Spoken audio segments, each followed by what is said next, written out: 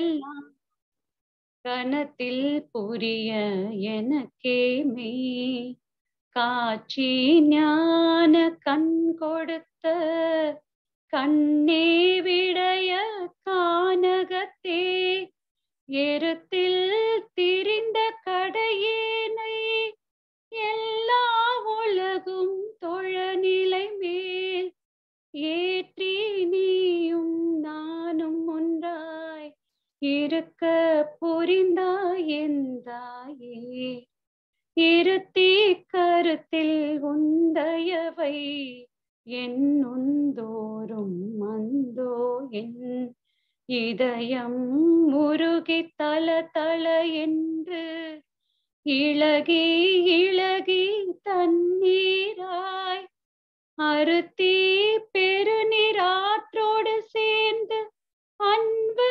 பெருக்கில் கலந்தது நான் அது என்றொன்றும் தோற்றாதே அச்சோ அச்சோ அச்சோவே ஏதும் தெரியாதகங்கரித்து இங்கிருந்த சிறியேன் தனை வழிந்தே எல்லா உலகும் அதிசயிக்க எல்லாம் வல்ல சித்தெனவே போதும் பொருளை கொடுத்து என்றும் உலவா இன்ப பெருநிலையில் ஓங்கி உறவை தன்னையே என்னுடைய ஒருமை பெருமானே ஈதுன் கருணை கியல்வோ நீ என் பால் வைத்த பெருங்கருணை இந்நாள் புதிதே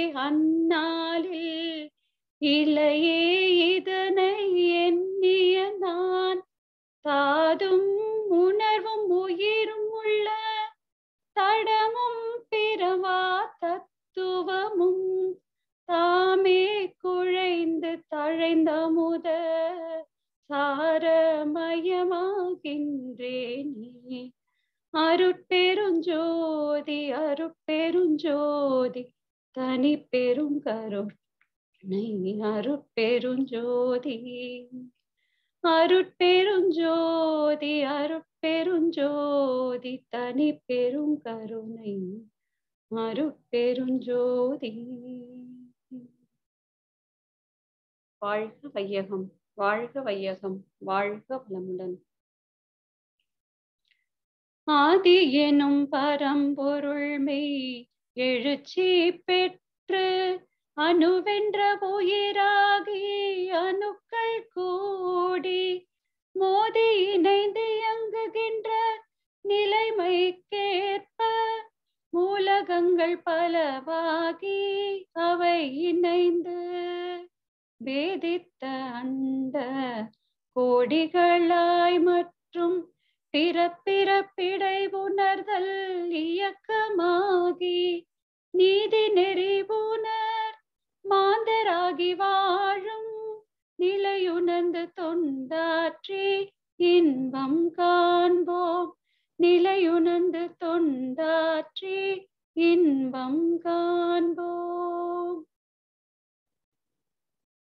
தந்தை தாய் ஈருயிரும் ஒன்று சேர்ந்து தழைத்தொரு உடலாகி உலகில் வந்தே அந்த ஈருயிர் வினைகள் அறமோ மற்றோ அளித்த பதிவுகள் எல்லாம் என் சொத்தாச்சு.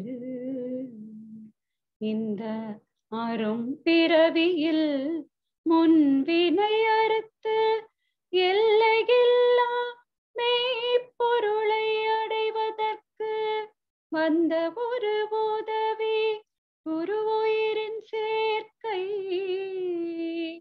வணங்கி குரு திருவடியை வாழ்த்தி வாழ்வோம். குரு திருவடியை வாழ்த்தி வாழ்வோம். குரு திருவடியை வாழ்த்தி வாழ்வோம். நன்றி.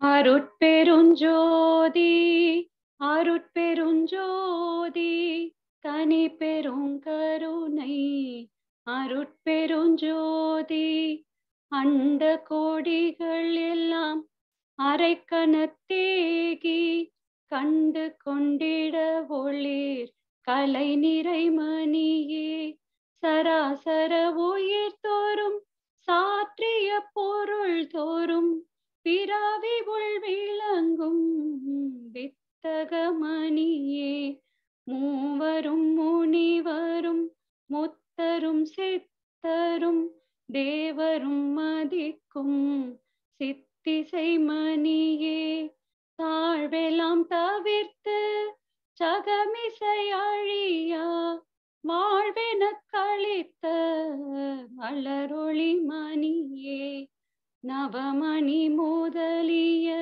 நலமெல்லாம் தருமோர் சிவமணி எனும் அருள் செல்வமாமணியே வான் பெறற்கு அறிய வகையெல்லாம் விரைந்த நான் பெற அளித்த நாத மந்திரமே கற்பம் பல பல கழியினும் அழியா பொற்புற அளித்த புனித மந்திரமே அகரமும் உகரமும் அழியா சிகரமும் பகரமும் ஆகிய வாய்மை மந்திரமே ஐந்தென எட்டென ஆறென நான்கென முந்துர மறை முறை மொழியும் மந்திரமே அருட்பெருஞ்சோதி அருட்பெருஞ்சோதி தனி பெரும் கருணை அருட்பெருஞ்சோதி தனி பெரும் கருணை அருட்பெருஞ்சோதி. வாழ்க வையகம், வாழ்க வையகம், வாழ்க வளமுடன். குரு வாழ்க, குருவே துணை. அன்பர்களே வாரீர் அறிவின் இருப்பிடம் அறிந்து இன்பமுற வாரீர் இன்ப நிலையதை ஏக நிலையதை இன்ப நிலையதை ஏக நிலையதை அன்பு நிலையதை அறிந்திடலாம் என்று அன்பர்களே வாரீர் அறிவின் இருப்பிடம் அறிந்து இன்பமுற வாரீர் தின்று திரிந்து உறங்கவோ பிறந்தோம் என்று நினைத்தால் ஏனென உணர்ந்தோம் தின்று திரிந்து உறங்கவோ பிறந்தோம் என்று நினைத்தால் ஏனென உணர்ந்தோம் அன்றாட வாழ்க்கை அறிந்தனுபவிக்க அன்றாட வாழ்க்கை அறிந்தனுபவிக்க இன்றேனும் விரைந்து எழுச்சி பெற்றுய்வி அன்பர்களே வாரீர் அறிவின் இருப்பிடம் அறிந்து இன்பமுற வாரீர் பூரண தூலமும் பொருந்து சூக்குமம் காரணமான கருவையும் அறிந்து பூரண தூலமும் பொருந்து சூக்குமம் காரணமான கருவையும் அறிந்து ஆரணமான அனுபறிந்த சுட ஆரணமான அனுபறிந்த சுடர் தாரக மௌன தவத்தில் நிலை பெற அன்பர்களே வாரீர் அறிவின் இருப்பிடம் அறிந்து இன்பமுற வாரே. எத்தனை ஆயிரம் ஆயிரம் இன்பங்கள் இவ்வுலகெங்கும் பேரண்ட முழுமையும். எத்தனை ஆயிரம் ஆயிரம் இன்பங்கள் இவ்வுலகெங்கும் பேரண்ட முழுமையும் அத்தனருளாட்சியாக நிறைந்துள்ளான். அத்தனருளாட்சியாக நிறைந்துள்ளான். அறிவை விரித்து அனைத்தும் துய்த்தின்புற அன்பர்களே வாரி அறிவின் இருப்பிடம் அறிந்து இன்பமுற வாரி. நீங்களும் உங்கள் அன்பு குடும்பமும் நீளாயுள் உடல் நலம் நிறை செல்வம் மெய்ஞானம். நீங்களும் உங்கள் அன்பு குடும்பமும் நீளாயுள் உடல் நலம் நிறை செல்வம் மெய்ஞானம் ஓங்கி சிறப்புற்று உள்ள நிறைவோடு.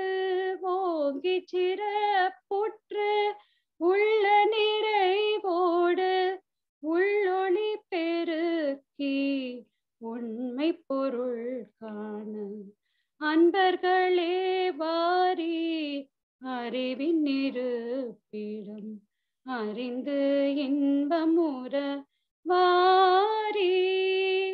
இன்ப நிலையதை ஏக நிலையதை இன்ப நிலையதை ஏக நிலையதை அன்பு நிலையதை அறிந்திடலாம் என்று அன்பர்களே வாரி அறிவின் இருப்பிடம் அறிந்து இன்பமுற வாரி.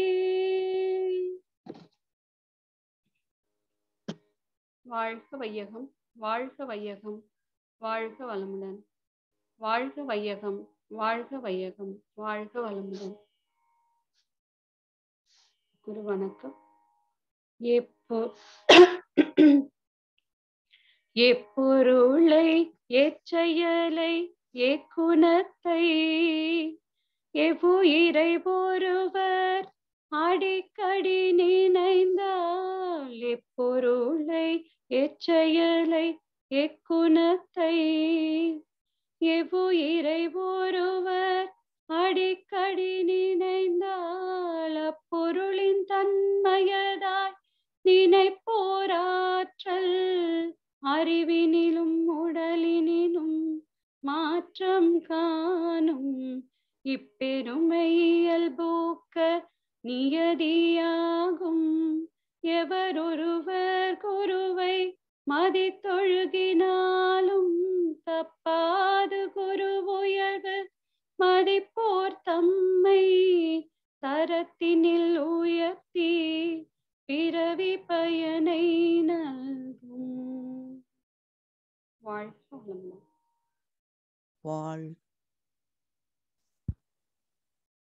வாழ்க வளமுடன். வாழ்க வளமுடன். இறை வணக்கம்.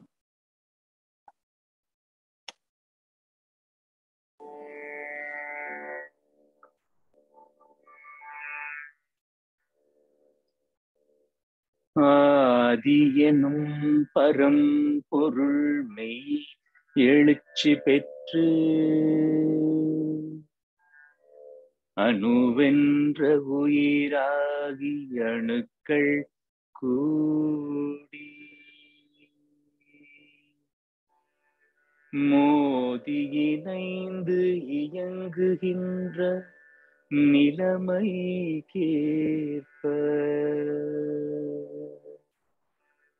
மூலகங்கள் பலவாகி அவை இணைந்து பேதித்த அண்ட கோடிகளாய் மற்றும் பிறப்பிறப்பில்லாத இருப்பிடை உணர்தல் இயக்கமாகி நீதி நெறி உணர் மாந்தராகி வாழும் நிலை உணர்ந்து தொண்டாற்றி இன்பம் காண்போ நிலை உணர்ந்து தொண்டாற்றி இன்பம் காண்போ. வாழ்க வளமுடன். நன்றிங்கய்யா. நன்றிங்கம்மா. வாழ்க வையகம், வாழ்க வையகம், வாழ்க வளமுடன். சிந்தையை அடக்கியே சும்மா இருக்கின்ற சீரறிய செய்த குருவே, அந்த நிலைதனில் அறிவு அசைவற்றிருக்க பெரும் ஆனந்தம் பொங்குதங்கே. இந்த பெரும் உலகமிசை எடுத்த பல பிறவிகளின் இறுதி பயனாகிய இந்த பெரும் உலகமிசை எடுத்த பல பிறவிகளின் இறுதி பயனாகிய சந்ததமும் என்னை மறவாத சாந்த வாழ்வழித்தோய், என் சந்தோஷ செய்தி இதுவே, என் சந்தோஷ செய்தி இதுவே, இதுவே. வாழ்க வளமுடன். அண்டமதில் அறிவெடு அறிவை அவ்வறிவு ஒன்று முதல் ஆரதாகி கொண்ட மேலாம் இவ்வுருவில் குறிப்பில்லாமல் கோடானு கோடி எண்ணி அனுபவித்து கண்ட பலன் என அறிய நினைந்தேனப்போ கருத்துணர்த்தி கனல் மூட்டி கருவாம் ஞான குண்டலினி எனும் என் மெய்யுணர்வு எழுப்பி குறித்தனை அறிவித்த குருவே அம்பே, குறித்து என்னை அறிவித்த குருவே அன்பே, குறித்தனை அறிவித்த குருவே அன்பே. நன்றிங்க.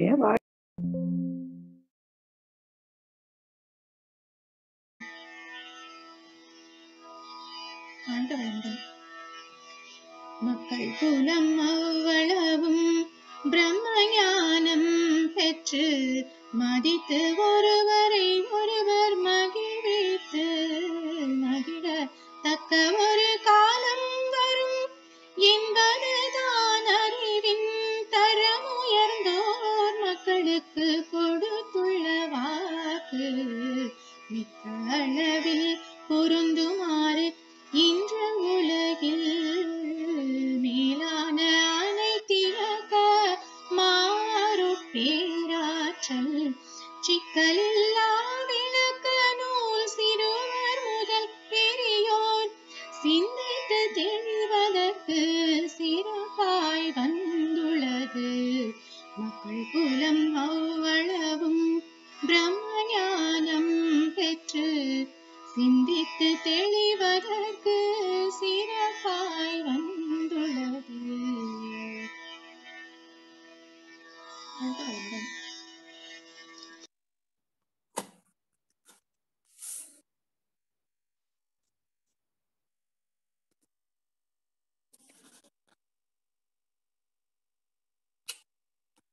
வாழ்க வளமுடன் ஐயா. ஆரம்பிச்சுட்டுமா ஐயா? ஆமாங்க, தொடர்.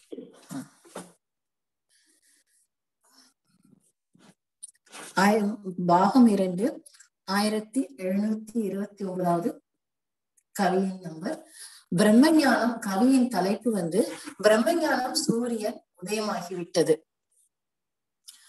மக்கள் குலம் அவ்வளவும் பிரம்மஞானம் பெற்று மதித்து ஒருவரை ஒருவர் மகிழ்வித்து மகிழத்தக்க ஒரு காலம் வரும் என்பதுதான் அறிவின் தரம் உயர்ந்தோர் மக்களுக்கு கொடுத்துள்ள வாக்கு. மிக்க அளவில் பொருந்துமாறு இன்று உலகில் மேலான அனைத்தியக்கமா அருட்பேராற்றல் சிக்கலில்லா விளக்க நூல் சிறுவர் முதல் பெரியோர் சிந்தித்து தெரிவதற்கு சிறப்பாய் வந்துள்ளது. முதலும் சுவாமிஜின் கவியில ஃபர்ஸ்ட் லைன் மக்கள் குலம் அவ்வளவும் பிரம்மஞானம் பெற்று. முதலில் நாம் பிரம்மஞானம் என்று விளக்கத்தை பார்ப்போம். இதை பற்றி அறிந்து கொள்வதற்கு முன் பக்தி மார்க்கம் என்ற விளக்கத்தை சுருக்கமாக தெரிந்து கொள்வோம். பக்தி என்றால் காய், ஞானம் என்றால் பழம். முட்டையிலிருந்து குஞ்சு உருவாகி வெளிவருகிறது. அதுவரை அடைக்காத்து ஓடு உடையாமல் காப்பது அவசியம். அதுபோல காப்பது என்பது பெரியோர்கள் சிறுவர்கள் அவர்கள் அறிவு வளர்ச்சி பெறுவதற்காக கூறும் போதனைகள். இதுதான் நாம் பக்தி மார்க்கம் என்று கூறுகிறோம். அடுத்தது குஞ்சு வெளிவர ஒரு வழிவிட வேண்டும். ஓடு கெட்டியாக இருந்தால் குஞ்சு வெளிவர முடியாது. ஓட்டிலிருந்து உடைத்து உருவாகி வெளிப்பட குஞ்சு போன்றதே ஞானமாகும். பக்தி பக்குவப்படுத்தும் வழி, ஞானம் முழுமை பெற்ற நிலை. காய் போன்றது பக்தி, பழத்தை போன்றது ஞானமாகும். காயின்றி பழம் இல்லை, பக்தியின்றி ஞானம் இல்லை. அடுத்தது தன்னிலை உணர்தலாகும். நான் என்பது உடலா, உயிரா, மனமா, அறிவா என்று ஆராய்வதே தன்னிலை உணர்தல் ஆகும். நான் என்ற வினாவுக்கு இறைநிலையே நானாக வந்துள்ளேன் என்பது விடையாகும். நான் உயிர் துகளின் தொகுப்பு, உயிர் துகள்களோ இறை துகள்களின் கூற்று, இறை துகள்களோ இறைநிலையின் நுண் பகுதி. எனவே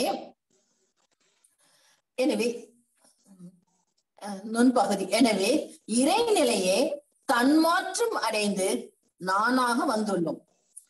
இதுவே தத்துவமசி என்று அழைக்கின்றோம். அதுவே நானாக இருக்கிறது என்பது பொருள். சாதாரணமாக இரண்டு மனிதர்களை பார்ப்போம். இருவரும் வெவ்வேறு மனிதர்கள். முதல் மனிதனிடம் கருத்தொடர் பார்த்தால் இருவருமே சகோதரர்கள் அல்லது சகோதரிகள். ஓரறிவு தாவரம் முதல் 5 அறிவு விலங்குகளாக கடைசியாக 6 அறிவு உள்ள மனிதர்களாக தன்மாற்றம் பெற்று வந்த இறைநிலையின் வரலாற்றை அறிந்து கொண்டோம். இரு மனிதர்களும் இறைநிலையே என்று உண்மை தெரிகிறது. இவ்வாறு இரு மனிதர்களும் இறைநிலை என்று உணர்ந்த பிறருக்கு துன்பம் கொடுக்க மாற்றோம். பிறருக்கு துன்பம் கொடுத்தால் இறைநிலைக்கே கொடுப்பதாகும். ஆகையால் நான் யார் என்று உணர்ந்த பிறகு நான் பிறருக்கு துன்பம் கொடுக்காமல் இருப்பேன் என்ற பண்பு மனிதனுக்கு வருகிறது. இந்த உணர்வுதான் எல்லாம் பிரம்மம் என்று அறிந்து கொள்கிறோம். பழுத்த நிலை வரும் வரையில் நீ நான் என்போம். பதமடைந்தோம் ஒன்றாலும் பரமானந்தமே. அடுத்தது ஒரு ஆப்பிள் எடுத்துக்கோங்க. கண்கள் மூலமாக பார்க்கும் போது அது பழமாக தெரிகிறது. அதை கண்களை கண்களை மறைச்சு பார்க்கும்போது விண் அறிவுக்கு போகும். ஆகையால் விண்துகளுடைய நிறைந்த கூட்டுதான் பழம் என்று காட்சியாக தெரிகிறது. ஆப்பிள் விண்துகளின் தொகுப்பு, விண்துகள்களோ இறை துகளின் தொகுப்பு, இறை துகள்களோ இறைநிலையின் நுண்பகுதி என்று. எனவே ஆப்பிள் இறைநிலை என்று நாம் தெரிந்து கொண்டோம். ஆகையால் இப்பிரபஞ்சத்தில் காணும் அனைத்து தோற்ற பொருள்களும் உயிரினங்களும் விண்களின் தொகுப்பு, எல்லா பொருளும் இறைநிலையே ஆகும் என்று நாம் அறிந்து கொண்டோம். இப்பொழுது தேங்காய்க்குள் தண்ணீர் இருக்கிறது, எலுமிச்சம்பழத்தில் ஜூஸ் இருக்கிறது, சில இலைகள் கூட நீர் இருக்கிறது. அப்படியானால் தேங்காய்க்குள்ள நீரும் எலுமிச்சம்பழம் உள்ள ஜூஸும் எப்படி வந்தது? நிலத்திலிருந்து தானே வந்தது. நிலத்திற்கு நீர் எப்படி வந்தது? கடலிருந்து கடல் நீர் ஆவியாகி வேகமாக மாறுவதால் அது போல எலுமிச்சம்பழமுள்ள ஜூஸும் தேங்காய்க்குள்ள நீரும் இலைகள் உள்ள நீரும் ஒன்றுதானே. இவ்வாறு மூலத்தை காண்பது அத்வைதம். என்றால் இல்லை என பொருள். துவைதம் என்றால் இரண்டு. அதை அத்வைதம் என்றால் இரண்டும் இல்லை. அப்படியானால் ஒன்றுதானே உண்மை. ஆகவே எல்லா பொருளையும் இயக்கி கொண்டு இருப்பது பொருள் ஒன்றுதானே விளங்குகிறது. எலுமிச்சம்பழம் சாறு நீர் வேறு என்று வேறுபட்டு கொண்டு இருப்பது துவைதமாகும். ஆகையால் இந்த இரண்டுக்கும் உள்ள உண்மைகளை நாம் தெளிவாக உணர்ந்து கொள்ளாமல் அத்வைதம் தான் கடவுளை அடைய வழி, துவைதம் ஒன்றுதான் கடவுளை அடையும் வழி என்று சண்டை போட்டுக் கொண்டிருக்கிறோம். மக்கள் தங்கள் குழப்பத்தில் ஆழ்ந்து ஆழ்த்திக் கொள்கிறார்கள். அதுக்கு ஒரு கவிஞர் கற்கண்டு என்ற வார்த்தை சொன்னால் கர்மரசம் பக்குவத்தில் சரித்திரமாகும். கற்கண்டை கர்மரசம் என்றால் அது கருத்துக்கு அத்வைத தத்துவம் போல் கற்கண்டு கர்மரசம் வேறு வேறாய் காட்டுவது துவைத நிலை விளக்கமாகும். கற்கண்டு என்ற பொருள் கரும்பு பக்குவத்தால் உருவானது. சோ கற்கண்டும் கரும்புக்கும் ஒன்றுதான், அது அத்வைதம். கடவுளின் தன்மாற்று மனிதன் என கருத்து அத்வைதமாகும். கற்கன்றும் கரும்பு ரசம் என்று வெவ்வேறாக காட்டுவது துவைதமாகும். கடவுள் வேறு மனிதன் வேறு என்ற கருத்து துவைத நிலையாகும். இப்பொழுது அடுத்தது சுவாமிஜியின் கவிதை கூறுவோம். மக்கள் குலம் அவ்வளவு பிரம்மஞானம் பெற்று மதித்து ஒருவர் மகிழ்த்து மகிழத்தக்க ஒரு காலம் வரும் என்பதுதான் அறிவின் தரமியந்தோர் மக்கள் கொடுத்த வாக்கு. இப்ப முன்னோர்கள் இறை உணர்வாளர்கள் பலரும் இந்த நில உலகில் வாழும் மக்கள் அனைவரும் அறிவு தெளிவு பற்று மாமனிதர்களாக பிரம்ம ஞானத்தை உணர்ந்து மனிதனுடைய மதிப்பு உணர்ந்து ஒரு மகிழக்கூடிய காலம் வரும் என்று வாக்கு கொடுத்தார்கள். நாம் கூட பெரியவங்கள்ட்ட பிளெஸிங்ஸ் வாங்கும்போது அது சக்சஸ் அடைஞ்சா கூட மாதிரி சொல்றோம், உங்க பிளெஸிங்ஸ் வந்து நல்ல வாக்கு அமைஞ்சுன்னு சொல்றோம். அதே போலதான் இப்ப சுவாமிஜிக்கு நாம் ஒரு தீர்க்க தரிசியாக நம்ம சொல்லலாம். அதே போலதான் சுவாமிஜி எண்ணம் போல் அடுத்தது அடுத்த லைன் மிக்க அளவில் பொருந்துமாறு இன்று உலகில் மேலான அனைத்து இயக்க அருட்பேராற்றல் சிக்கலில்லா விளக்க நூல் சிறுவர் முதல் பெரியோர் சிந்தித்து தெளிவதற்கு சிறப்பாய் அமைந்துள்ளது. அந்த சுவாமிஜியின் தீர்க்கதரிசி ஆக இருப்பது அதே போல சுவாமிஜியின் எண்ணம் போல் பொருந்தும்படியாக இறைநிலையின் மாபெரும் ஆற்றலை சிறுவர் முதல் பெரியவர்கள் வரை அனைவரும் எந்த சிக்கலும் சந்தேகமும் இல்லாமல் விளங்கக்கூடிய நூல் பிரம்மஞானம் என்ற நூலாகும். இந்த நூலை சிந்தித்து செய்து இறைநிலை அடைவதற்கு விளக்க நூலாக அமைந்துள்ளது. இதுவே பிரம்மஞான சூரியன் அனைவருக்கும் உதயமாகிவிட்டது என்பது பொருள். இதே ஒரு சில எடுத்துக்காட்டாக நாம் பார்க்கலாம். இதை நாம் மகாகவி பாரதியாரும் தீர்க்கதரிசியாக தன்னுடைய கவிதையில் கூறுகிறார். பட்டங்கள் ஆழ்வதும் சட்டங்கள் செய்வதும் பாரின் பெண்கள் நடத்த வந்தோம், எற்றுமர்வின் ஆணுக்கிணங்க பெண் என்று என்று கூறினார். முன்னாடியும் அந்த அவர் கவிதையில முன்னாடி கூறி சென்றார் தீர்க்கதரிசியார். அதே போல இன்னொரு பாட்டும் என்னன்னு பாத்தீங்கன்னா, ஆடுவோமே பல்லு பாடுவோமே ஆனந்த சுதந்திரம் அடைந்து விட்டோமே என்று. அடுத்தது சென்னையில முன்னாள் டாக்டர் ஏபிஜே அப்துல் கலாம் முன்னாள் மறைந்த ஜனாதிபதி சென்னையில 2020ஆம் ஆண்டில் இந்தியா வளர்ந்து நாடாக வல்லரசு நாடாக திகழும் என்றார். நம்முடைய இளைஞர் துணையுடன் திறமையான வெளிப்படையான ஊழலற்ற ஆட்சி வெளிப்படையான நிர்வாகம் இருந்தால் இந்தியா நிச்சயம் 2020 வல்லரசு நாடாக மாறி விடுவோம் என்று உறுதியாக சொன்னார். அவருடைய உறுதியான எண்ணம் எதிர்காலத்தில் இந்தியா வல்லரசு நாடாக திரும் என்று நம்புவோம். சோ இந்த இதுல இருந்து என்ன தெரிஞ்சுக்கொண்டோம்னா, எல்லாம் இறைநிலை என்று உணர்ந்த பிறகு 2 ஒழுக்க பண்பாடு பின்பற்றுவோம். சுவாமிஜியின் கவியை கூறி என் உரையை நிறைவு செய்து கொள்கிறேன்.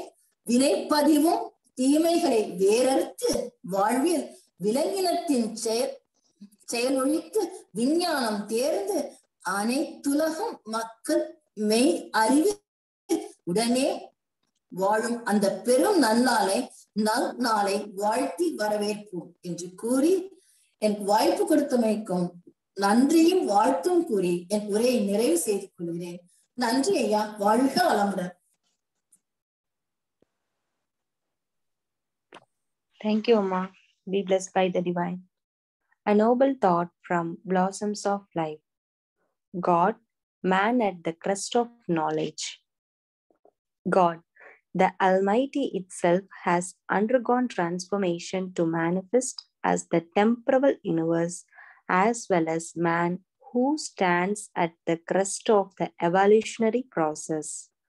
Man made use of his power and faculties to search for the truth, which made him aware of the fact that everything in the universe, including his inner self, is a manifestation of the divine.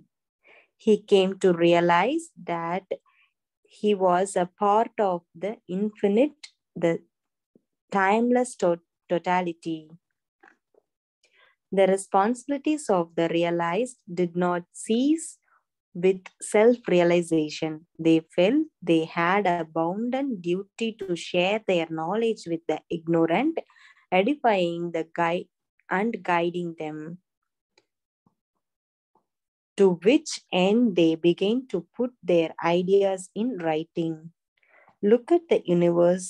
In the light of their knowledge, they came to realize the presence of God in the millions of forms that exist on this earth, different in their shapes, yet the same within. I'd like to share my view. Let me read the Kavi Maharishi explain in today's Blossoms of Life. கடவுள் எனப்படுபவனே மனிதனானான், கருத்தியங்கி கருத்துயர்ந்து கருத்தறிந்தான். கடவுளாய் அனைத்துமே கண்டுவிட்டான், காண்பவனே ஆதி அந்தமாகி நின்றான். கடவுள் நிலை அறிந்தவனே அறியாதோருக்கு கருத்துணர்த்த நூல்கள் பல எழுதி வைத்தான். கடவுள் ரகசிய மதனை வெளியாய் காட்டும் கடமையே சிறந்ததென கொண்டான் ஞானி. When we say the philosophy of God, that only transformed into the human being. As a human, we improve our knowledge in 3 ways. First, we use our knowledge to do things.